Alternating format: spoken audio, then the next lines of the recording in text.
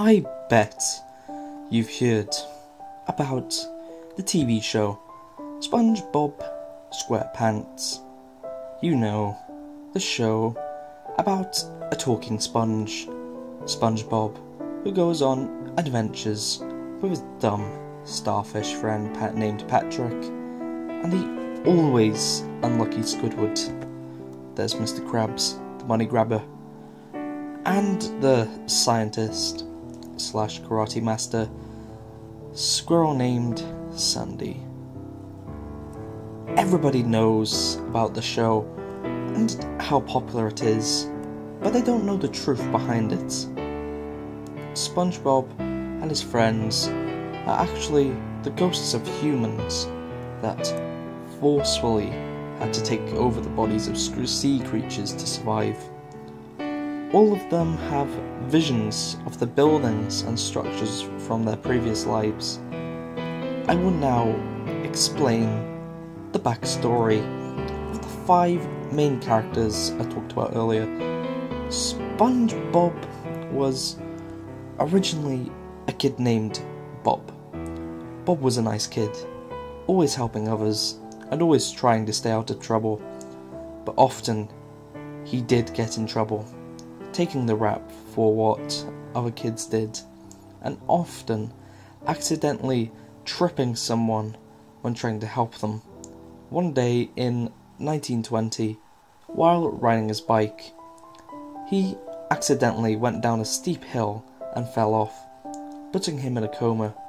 After 2 weeks, he eventually died and had a proper funeral. In his sea creature counterpart, he is still very nice and still gets in trouble. Patrick, in his past life, was named John.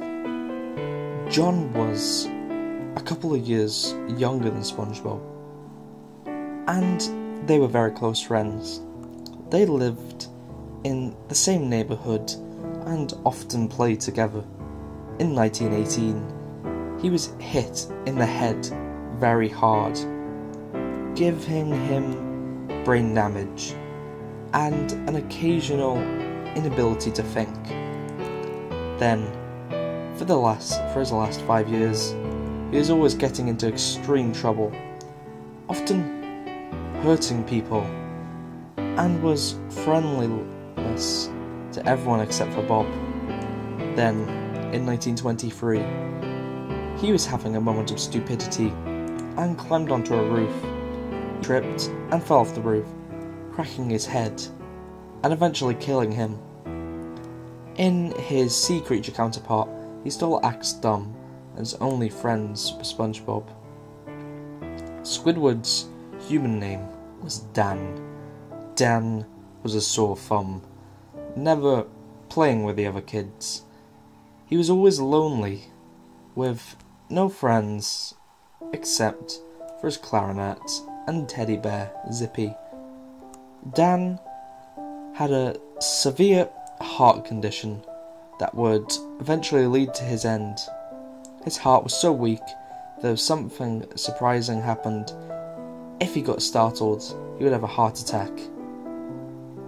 One night in 1930, he had a dream where Zippy was murdering him. This scared him so much that he woke up with a severe heart attack, which killed him. In his sea creature counterpart, he still gets scared often and is only friends with his clarinet. Jim was the name of Mr. Krabs' human counterpart. Jim was from a wealthy family. Despite his family fortune, he was a money grabber and pickpocket, often taking people's money and running off with it. He was always behind the rest of the family, having a mild mental condition.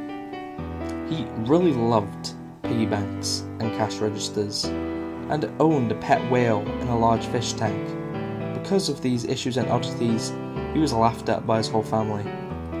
His family had a big vault where they stashed all the money, and one day in 1953, when Jim was inside it, jumping for joy because his family gained $1 billion, 3 huge bags of money toppled from a high shelf in the vault and crushed him to death.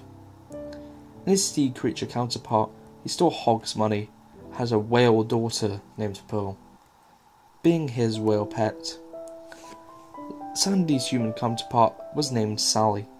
Sally was a teacher's pet. She was always winning the science fairs and often got all A stars. Due to her intelligence, kids would come to her at recess and ask her to fix their math problems. Sally was a black belt in karate, often beating all her students. She would also make many custom fireworks at the country club, which gained her major popularity. Sally was on top of the world. In karate one day in 1969, Sally was fighting a master. She was doing well until she got kicked extremely hard in the chest, breaking her ribs, making her unable to breathe. This eventually killed her. Even though she isn't a sea creature, in her squirrel form, she was able to build her tree dome and be a karate and science master. There are many other sea creatures who contain the souls of dead children. They yearn to see their families again and long for their previous lives.